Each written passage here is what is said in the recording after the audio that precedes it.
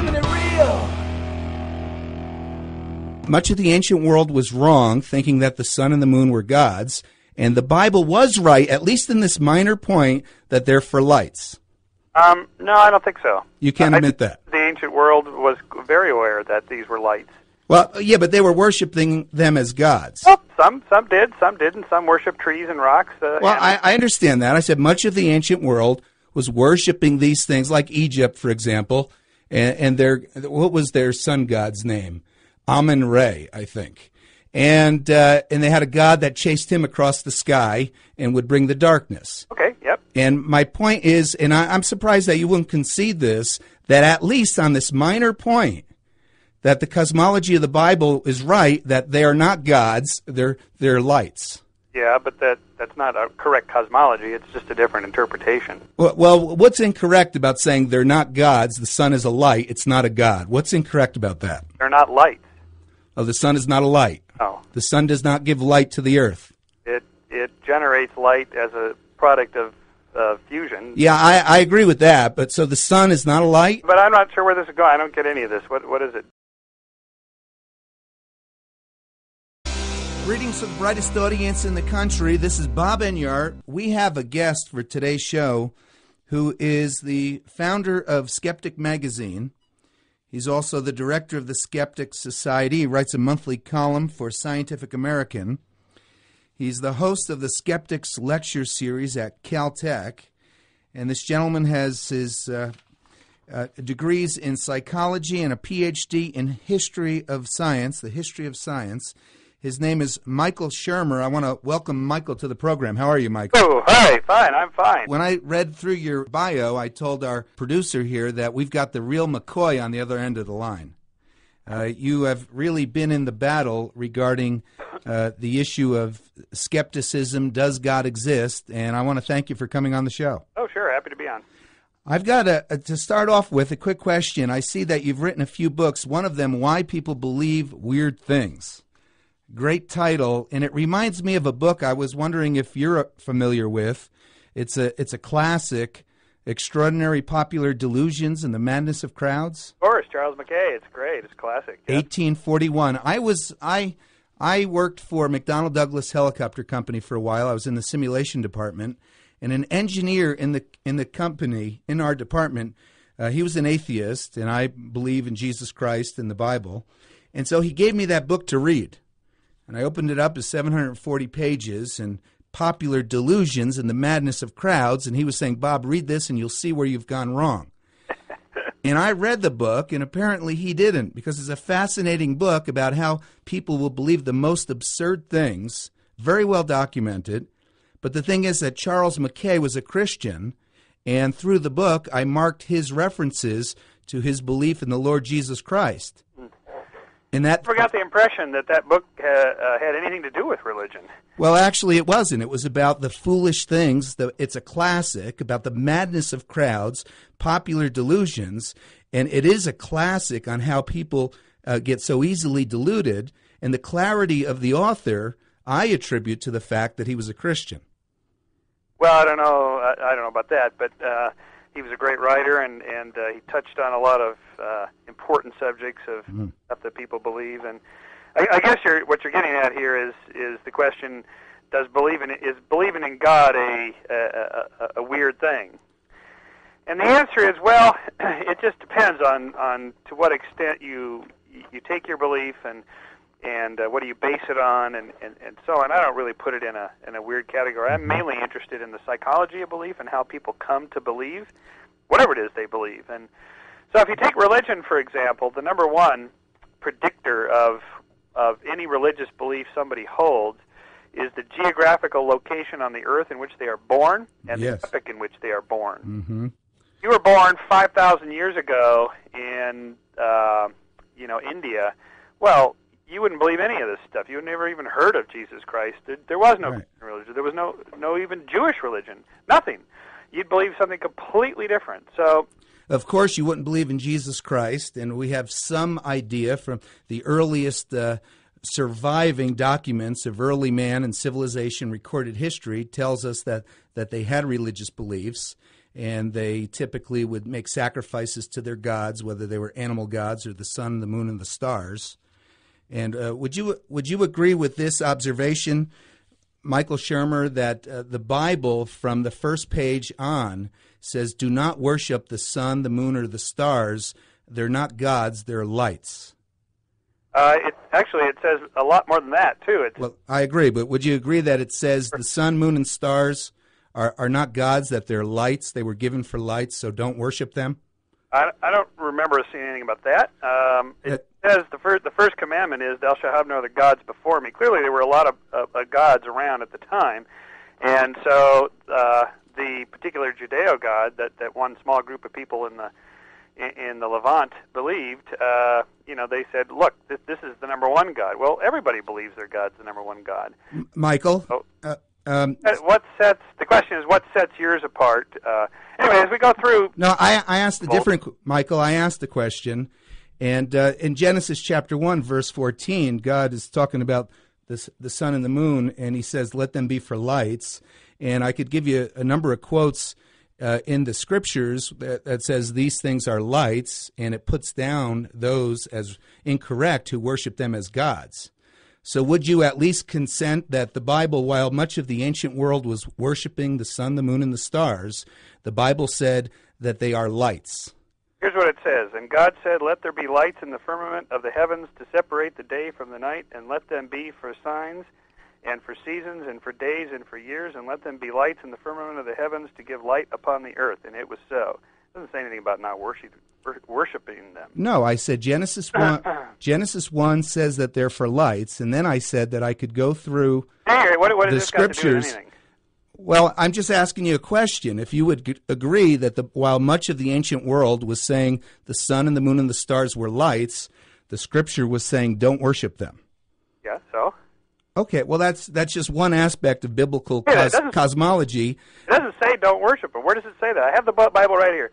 Tell me where it says don't worship them. Okay. Well, how about this? As we go... Now you're going to change the subject. No, I'm not. I have the Bible here. I have my own Bible I've had since I was a child. Presented in 1963 when I was 9 years old. So let's go through it. Where does it say that? Okay, let's see. I made the statement that in Genesis 1... It says that the sun and the moon and the stars are lights. There's nothing about moon. It's just the lights in the sky. Well, there's the greater light and the lesser light to light the day and the night. Okay, so let me think. Let me page through my Bible here. and then I made the statement that later on in the Bible we find out that the sun and the moon and stars are for lights and do not worship them. But are you saying that the Hebrew or Christian scriptures says that it's okay to worship the stars, or do they condemn all forms of worship other than the Creator God? I believe the latter. Okay, right. Stop the tape. Stop the tape. Hey, this is Bob Enyart. This interview was 2 years ago, on March 5th, 2001, and now it's August 28th, 2003, and I remember after this show, I was a bit upset with myself because I couldn't just pick a Bible verse out of my head to answer his question. I knew there was one there, and we got emails, and my staff said, Bob, Deuteronomy. So Deuteronomy chapter 4, verse 19 is the verse that Michael Shermer was perhaps doubting existed. But this is where Moses is quoting God, saying, take heed lest you lift your eyes to heaven, and when you see the sun, the moon, and the stars, all the host of heaven, you feel driven to worship them. God says, take heed, don't do that. Do not do that. Only worship the Lord your God, the creator of the heavens. So I am glad that Michael Shermer had already admitted that the Bible teaches only worship the creator. Don't worship the sun, the moon, or the stars. But there's the verse he was giggling about that did not exist. So Deuteronomy 4, verse 19. And now let's rejoin this 2-year-old interview in progress. What has this got to do with anything? Well, I'm pointing out the cosmology of the ancient Hebrew scriptures, that while much of the world was worship... See, I would think, Michael, that this is such a minor point that you would agree with it in a minute. I don't know what the point is. Well, that I'll say it a third time, that much of the ancient world was worshiping the sun, the moon, and the stars, and the Bible said that they're for lights.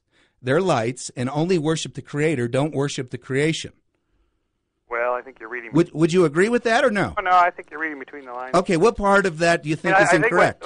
I'm trying to get at the larger point here. What's the larger point? That you guys are right and everybody else was wrong? No, I'd rather not run before we could walk. I'm wondering if you could admit that on that part of the cosmology of the Bible, much of the ancient world was wrong, thinking that the sun and the moon were gods, and the Bible was right, at least in this minor point, that they're for lights.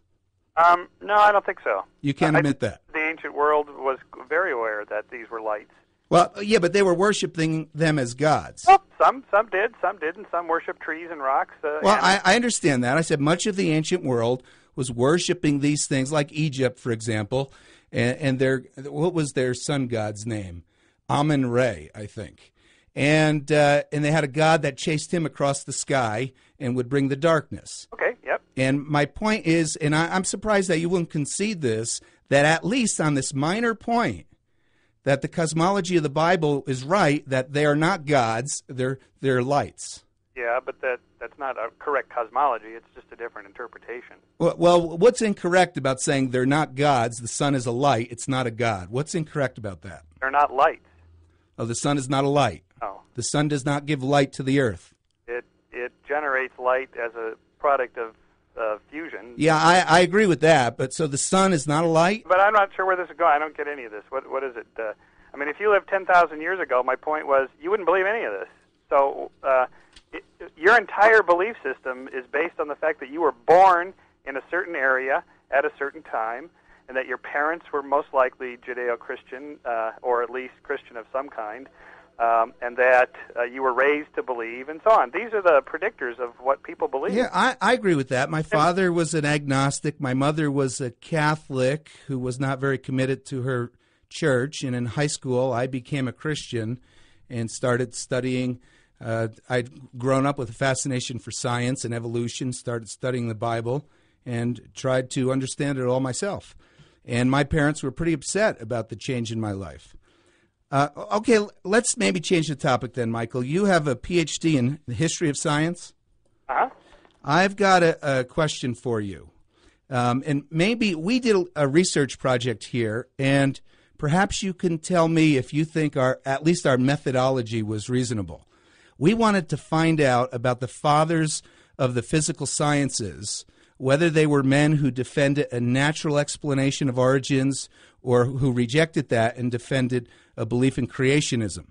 So we gathered a list from before and after Darwin, the fathers of the physical sciences from before and after Darwin, and we filled my office with probably about 100 books of we could beg, borrow, or steal these books from public libraries or buy them. And I also got in my office friends who would read through, and I read through, and we began to collect their quotes. And what we found out is that most of the fathers of the physical sciences, both before and after Darwin, rejected a natural explanation of origins and defended creationism, and most of them biblical creationism. What do you think of that observation? Is that accurate, or did we miss the point? I'd say pre-Darwin, that's fairly accurate, yes. So, Michael, the basic point I was making, that the greatest scientific minds of history have not been antithetical to the Bible's Some are, creator. Some aren't. Come on, you can't Right. make that kind of generalization. Well, in any case, you're basing your faith on what some 19th century scientist believes? No, but what my Point of all this. Michael, Difference doesn't- some are and some not. My point is the majority of the fathers of the physical scientists rejected natural explanations and defended creationism. Well, Is that an accurate statement or no? It's not an accurate statement, nope. Okay, well, I've got a list in front of me that's pretty long. Yeah, but the list is meaningless. Well, it's not meaningless to my point. My point was that the fathers of the physical sciences, the vast majority of them defended creationism.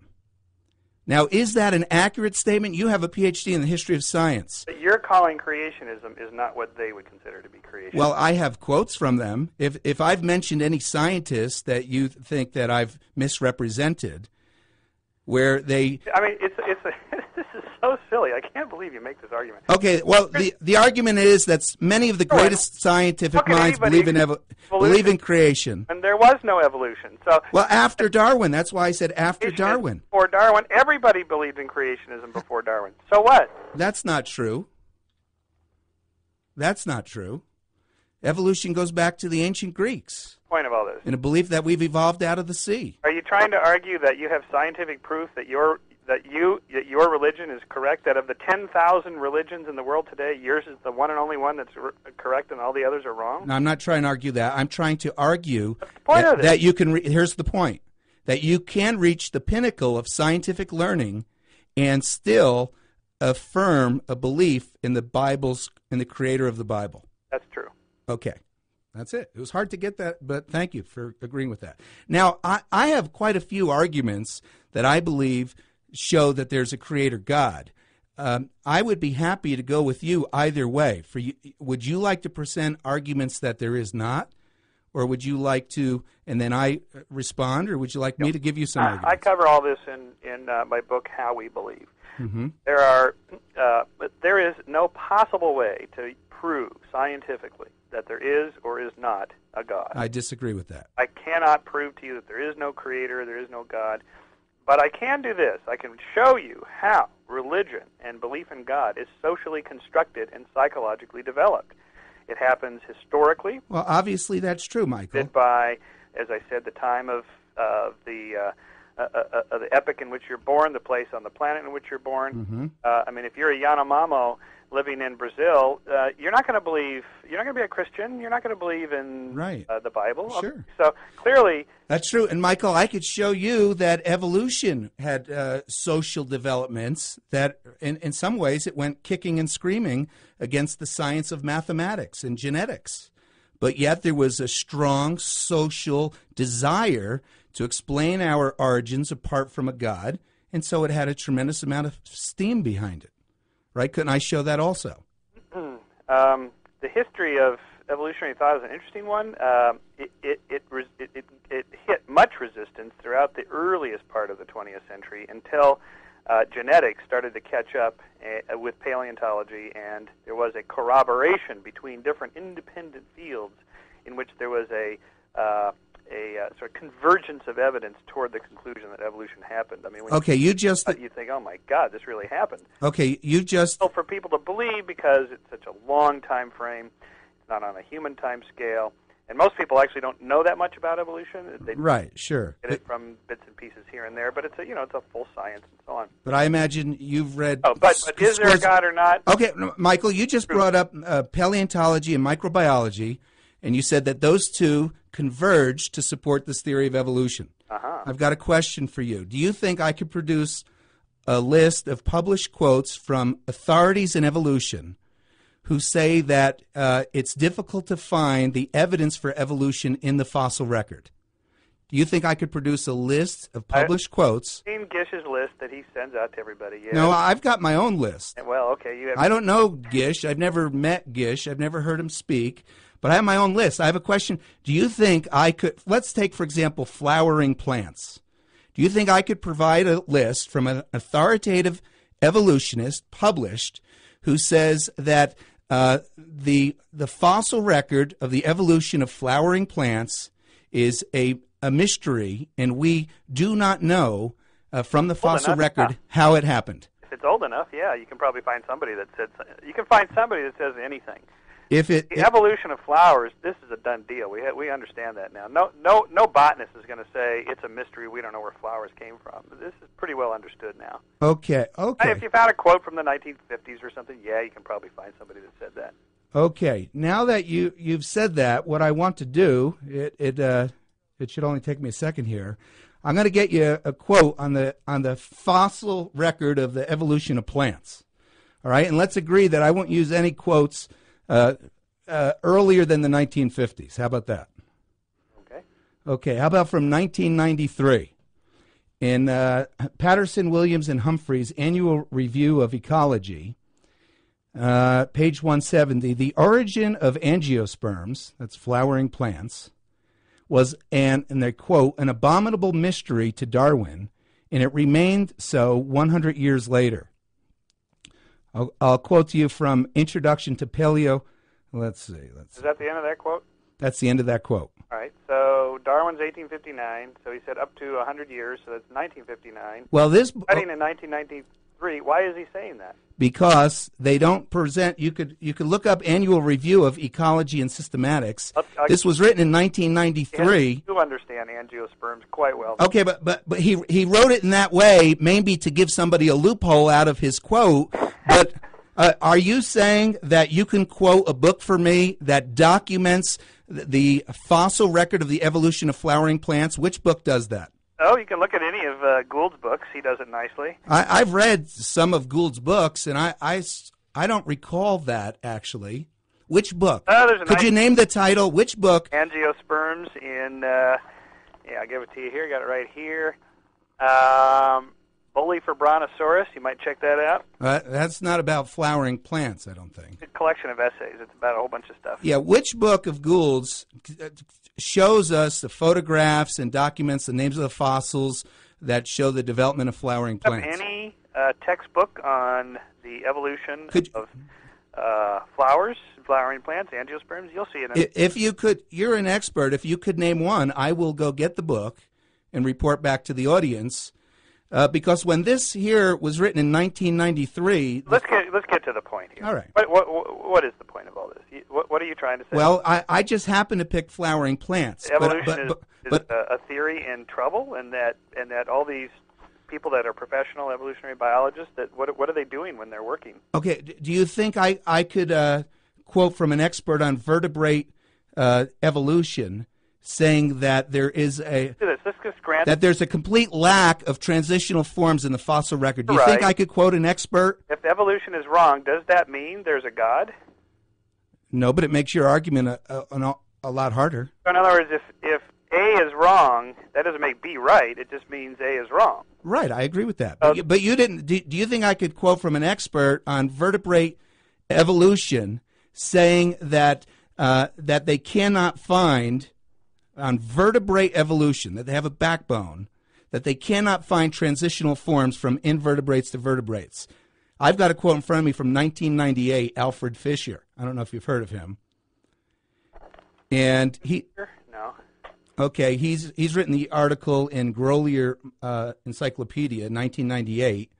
One of the most difficult problems has been the almost abrupt appearance of the major animal groups in full-fledged form. This must reflect a sudden acquisition of skeletons by the various groups, in itself a problem. How many groups suddenly, instantly appearing in the fossil record now have backbones, skeletons? Do you think, Michael, that I'd have a hard time multiplying quotes by experts, authorities in the evolutionary field, lamenting the lack of a fossil record for transitions? Let me ask you this. Are you that intensely interested in the science of evolutionary biology, or do you have some other agenda here? I grew up studying evolution. I believed in evolution, and I was confronted with the fact that evolutionary authorities were stating in every field that there was a lack of transitional fossils in their field. There's lots of transitional. And I began in transitional fossils for its own sake. If you were, you'd go study paleontology. You're interested in it because you want to prove that your religion is correct, and evolution has nothing to do with religion. Well, it doesn't. It's a science. It has nothing to do with Christianity. I've got 1985 vertebrate history. None of the known fishes is thought to be directly ancestral to the earliest land vertebrates. All right, fine. And that those what does this mean? The first, let's see. Most of them lived after the first amphibians appeared, and those that came before show no evidence of developing the stout limbs and ribs that characterize the primitive tetrapods. Literally hundreds of quotes I have, Michael, from authorities lamenting that they don't have the transitional forms in the fossil record, yet people tell the public that the fossil record is filled with transitional forms, and we know it all. We know, like you're saying, I believe you're misrepresenting the fossil record of flowering plants, that you cannot have, under the physical laws of the natural universe, that matter nor energy can be created nor destroyed. The word God, G-O-D, is just a word to describe something you don't understand. Right, but let me give you a concept that there is something apart from the physical universe. God did it, and me saying it did it. But you don't believe in God. You believe in the laws of the physical universe, but you have to believe in rocks that created themselves out of nothing and a fire or work activity that's continued forever. You've got to believe in one or the other of those things. And I'm saying that those two things are contradictory to the most fundamental laws of all the physical sciences. God created rocks. Where did you get that? In the beginning, God created the heavens and the earth. You read it in a book. Well, before... So how do you know the Bible's right? Philosophers and scientists... 4,000 years ago, how do you know it's right? Say that again? The book upon which you're basing these beliefs was written 4,000 years ago. Right. You know it's right. When I first read that book, I didn't believe it. I thought it was incorrect. But what happened was I began to study science and evolution, and I thought that I saw that evolutionists showed me in their own writings that the evidence for evolution was not there. And then I started studying microbiology and reading books by microbiologists like Dr. Lee Spetner. Maybe you remember him. He's the one who first published the mutation rates of various organisms. And he shows how it violates the fundamental laws of microbiology to think that you could increase the information in the DNA of an organism. And there's no experimental evidence that it happens, and there's no theoretical evidence that it can happen. Let me ask you this. If I was to prove to you that evolution happened, would you quit being a Christian? Would you give it all up? Is that what you're telling me? If I was to prove to you that evolution did not happen, would you reconsider your understanding of origins? You're answering my question with a question? Right, I am. I'm curious about you.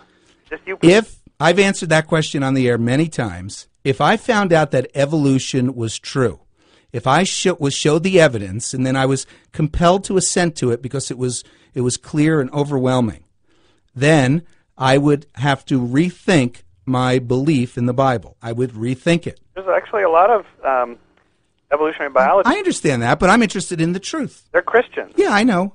So, we know that. Are they flawed in their thinking? How is? I think they're flawed because they're ignoring the physical scientific evidence.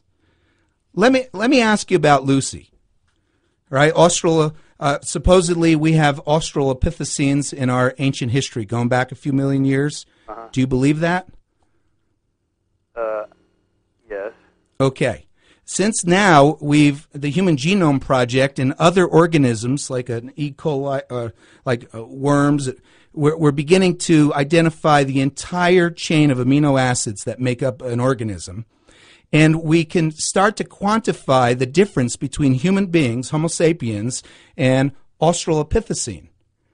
And I have a question. Johansson said that Lucy lived about 3 million years ago. About 2.5 million years ago. Yeah. How many genetic changes are there between that creature and Homo sapien today? Not just genetic changes that matter. It's the interaction between genes, DNA, I agree, and proteins. I agree. That all makes it more complicated. I'm trying to keep it simple. Complex system. Do you think there are a few... Now, for example, the difference between human genome and the flatworm genome is 13,000 genes and 30,000 genes. So right. Really, it's not just the genes that matter. Yeah, I understand that. But my question to you is it of scientific interest to quantify what the percentage change or the actual number of genetic differences between apes and human beings. Is that of scientific interest to know that? I'd like to get back to this. I don't know. No, I'm going on a line of thought, Michael, that I really appreciate you to answer. I don't think you're interested. I'm very interested. I don't want to talk about science. I want to. We find that my audience knows that that's true of most evolutionists that come on this show. Let me make my point, and if you want to go on to another point, you can. I thought you wanted to talk about religion. No, I want to talk about science. Hi. My point is that there have been millions, we now know that there have been millions of changes in the DNA from 2.5 million years ago to today. Millions of changes. And evolutionists say we can't see evolution happening because it happens so slowly. And for those millions of changes to have occurred from Lucy to today's New York Post, we would have had to be on a train, a locomotive of genetic mutations in a positive direction every year, reproducing themselves throughout the community at an incredibly blazing fast rate to get from Lucy to today. That's not true. It's not true? Let's say you had a child who had a genetic improvement, and it would benefit the whole human race if it got to everybody. In 100 years from now, how many people would have your son's improved DNA? How would you get it to everybody? What are you talking about? Well, through when you reproduce and you have kids. And your son, then a generation later, has 2 kids. And so now 2 people have this improved genetic definition. And then a generation later, there might be 4, and maybe 7, and then 11, and 30, and 50, and... It doesn't work that way. Oh, it doesn't. That's not how genetics, that's not how a positive mutation gets replicated through the community? No, there's lots of you can't go, there's not a straight line from Lucy to us. It's a bush in which most of the lineages, well, in fact, all of them but one, went extinct. Yeah, but all humans living today come from a single population. Yeah, creationists argue that against Darwin, right? Years ago. The evolutionists said we were different races, and Darwin's racism came through in his writings. And the creationists quoted Luke in the book of Acts saying we are all one family. I don't think there's much point in having this conversation because you really don't understand what you're talking about. So we should talk about religion because that's what you're into. You're not into science. Religion. Isn't that funny? I want to talk about science. No, you don't. You think you do. You're pretending that you're interested in science, but you have an agenda. The point of your science is to find why it's wrong and supports your belief in the Bible. If scientific evidence showed me there is no God, if I had strong evidence to that... How would you prove that? Well, I proved to you, you see, a rock cannot make itself from nothing. Therefore, by the laws of science... It says that a rock makes itself from nothing. You do. No, I don't. No scientists would ever say that. What are you talking about? You either believe one of these 2 things. Oh, you're wrong. That the universe has been here forever. You're right there. I'm not going to let you go on. That is not correct. Okay. Not an either-or choice. Do you believe the universe has been here forever, perpetually functioning in some way? No, I don't know. Nobody knows. Okay, you don't believe... No, I didn't say that. I said nobody knows. Well, you first said no, and then you said nobody knows. Okay, listen. You're trying to trap me. You're playing these little word games. You creationists are so small-minded. Scientifically, show me how... Okay, I'll state my argument in one sentence, and you could show me the scientific flaw in it. If the universe... If we state that the universe has been here functioning forever, we're violating the second law of thermodynamics. How would you ever prove that? We're postulating it. We're saying, could the universe have been here functioning forever? And because of the increase in entropy and heat loss, I maintain that it couldn't be because there's still a lot of work getting done. Nobody says it's lived here forever. Who says? Okay, good. So we know that the universe is not perpetual and hasn't been working forever. What do you mean by the universe? Everything that exists in the physical world. It could be other universes. I think you have a hard enough time dealing with ours. Could we limit to ours? Don't you know about inflationary cosmology and multiple bubble universes? Yeah, and I also know about Casper the Friendly Ghost. True, from Big Bang to Big Crunch to Big Bang. I also know about Casper the Friendly Ghost, and I'd like to talk about scientific laws that are well established. There's now some experimental evidence that there are these multiple bubble universes. That's not true. Yes, it is. No, it's not. Very interesting. No, it's not true. Yes, it is. That's very, very interesting that there are these other multiple universes. There's experimental evidence that they exist. They are starting to do some tests to show. You just said there's experimental evidence that bubble universes exist. Quantum computing, for example. Would you like to correct that statement, Michael? Certain things can happen only if there are other universes in existence. Interesting, huh? Now look, so here's the deal, is that nobody is saying that the universe just came into existence,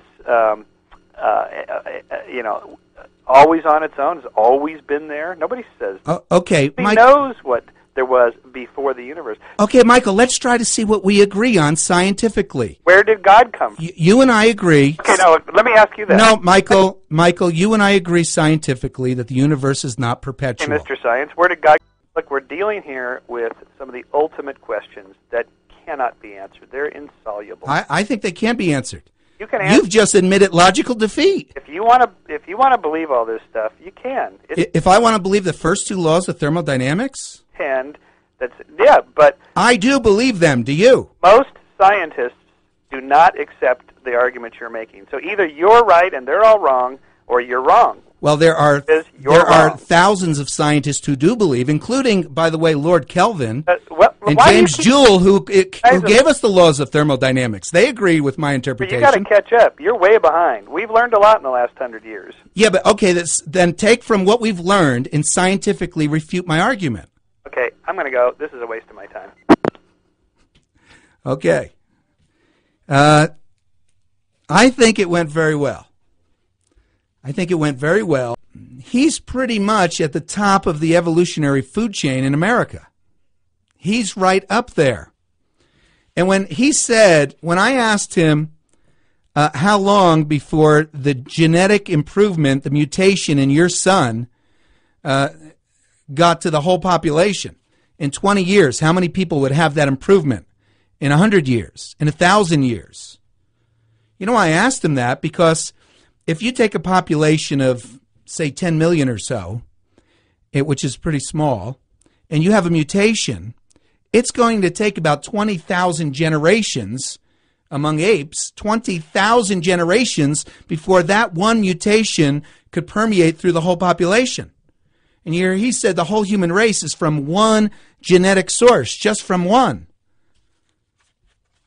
So that if we have 5 million genetic differences between us and Lucy, Australopithecus, we have 5 million genetic changes in 2.5 million years. And if it's going to take 20,000 generations, or let's say 400,000 years, for one genetic change to go from Lucy to everybody in the population, almost 500,000 years. Well, that can only happen 5 or 6 times. You cannot get 5 million genetic changes in that short period of time. And he saw where that was going. And he said, oh, evolution is not a straight line, it's a bush. That has nothing to do with genetic mutations as a source of evolution. That's what they believe. But they believe that didn't happen one time, and happened 10,000 times, and only one has survived, which is a lot more difficult to cause to happen. So I enjoyed it. I think it went well. We thought he might stick with us for 5 minutes, and we got about 40 out of him. So he exceeded our expectations for a leading evolutionist. He didn't quite hang in there, though, with the likes of Eugenie Scott, who sat with a cat on her lap for a full hour, not debating Bob Enyart on the subject of evolution. Because as she said at the end of the show, and we agreed with her, Bob, I don't debate. Eugenie, that's obvious. It was fun. I enjoyed it. I hope you enjoyed it. Let's flag that tape. We'll mark it for our apologetics series that we may put together sometime here. This is Bob Enyart reminding you to do right and risk the consequences. Now whatever you do with all of your mind,